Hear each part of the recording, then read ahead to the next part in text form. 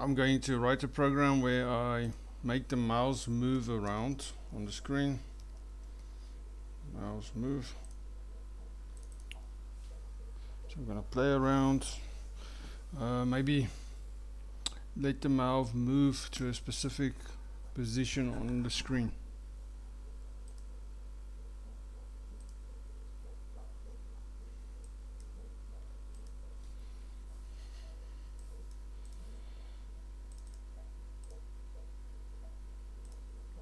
Okay, components I'm going to use is a timer. Every time the timer goes off, I want it to trigger the mouse movement. I'm going to use two labels just to display the X and the Y coordinates for me.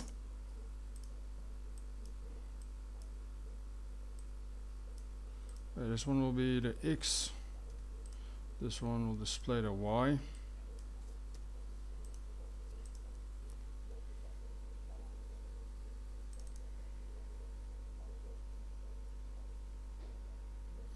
So I'm going to say every time the timer goes off, in label 1.caption I want to display the mouse dot cursor position. Cursor position dot, and I want to display the X coordinate into label 1.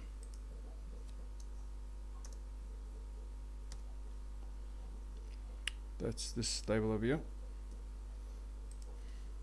And in label 2,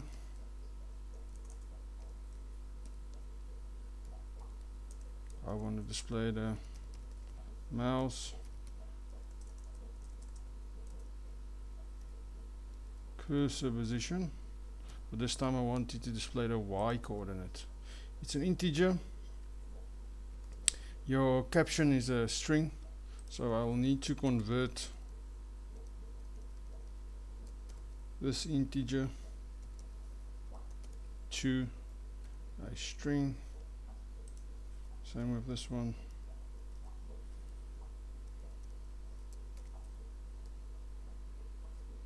Integer to a string. Okay, so now we have the X and the Y coordinates, and we can keep track of what the values are of X and Y. Okay, so it's actually working. So a little bit of a delay. So let's go to the timer. Let's make the interval a little bit smaller to 10.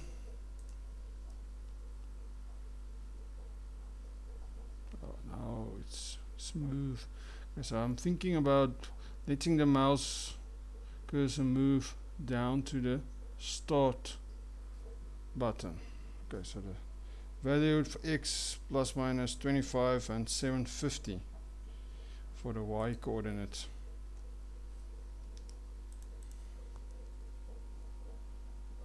Okay, so I'm going to declare first variable t-point,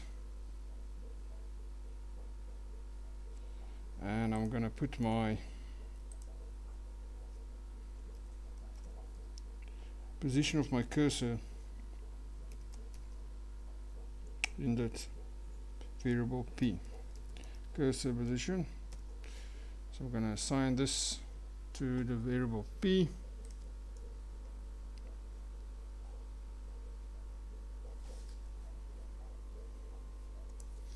Then I'm going to say set cursor position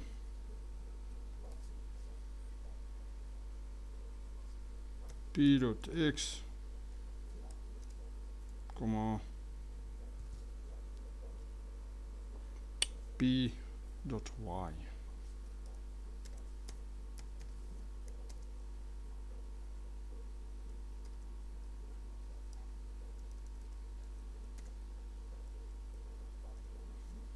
Okay, and the first one I'm going to move is the X coordinates. You can use different methods. This is actually quite a simple one. Okay, for I is equals to just let's use the start position, cursor position dot x. So start with this value and go down to 25. Okay, let me just quickly check whether it's down to or vice versa. Okay, so the x coordinate is going to be plus minus in the 300s, a lot higher than 25, so we need it to go down to about there, 25, and then it will need to go down. Okay, so x will be going from a big number to a lower one, so it's down to, so yeah, down to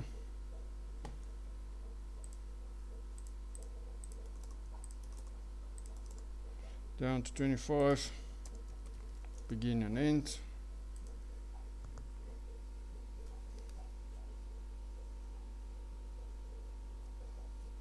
Set cursor position, cursor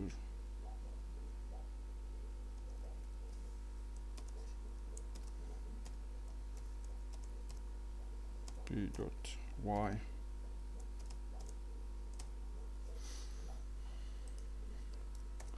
Need another closing bracket, set cursor position p, open bracket.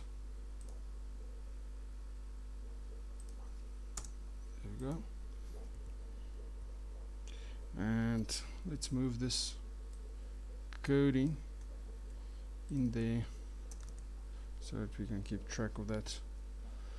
Okay, so hopefully my mouse will move from the right to the left, from a high x coordinate to a low x coordinate.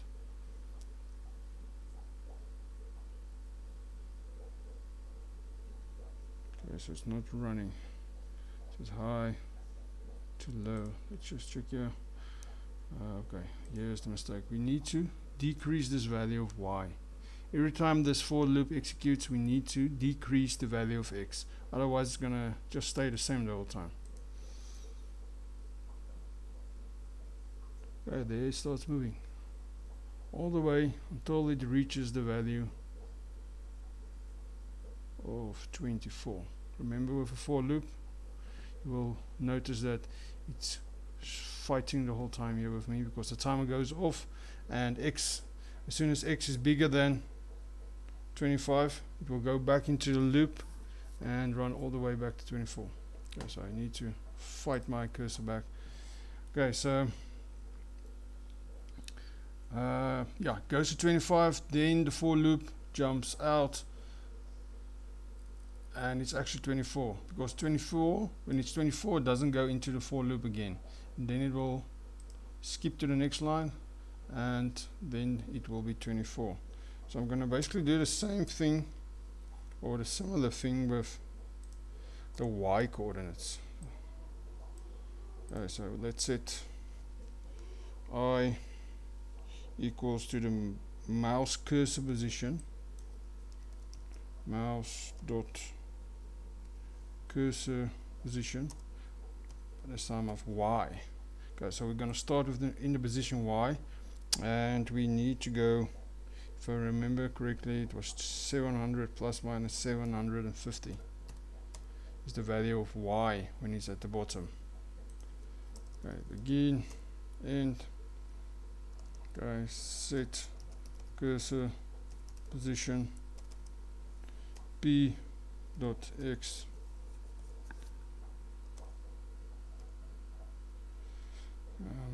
p dot y. But this time I need to increase the value of p by 1 every time.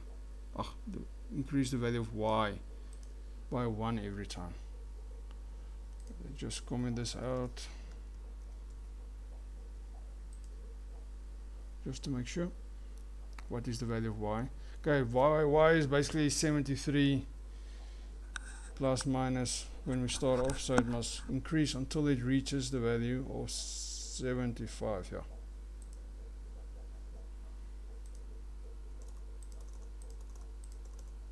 +1, and I'm also gonna display it in the caption so that we can keep track. Oh yeah, we already have that. Yeah. Okay, so I'm gonna also display it in my label to the y coordinates.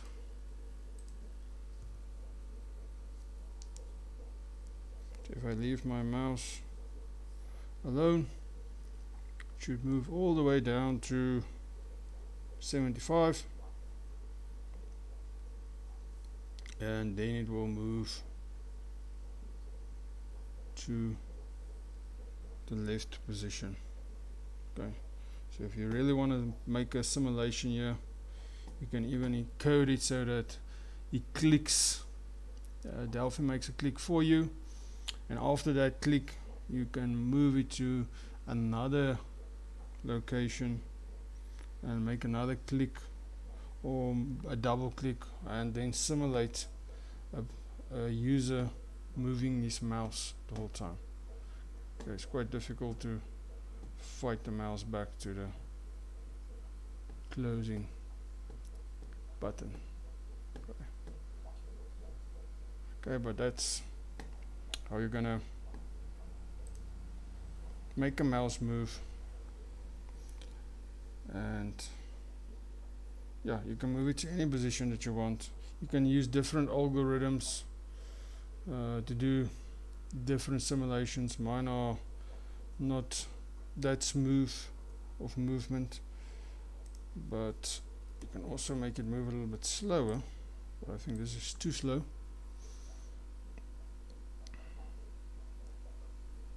It's hardly moving.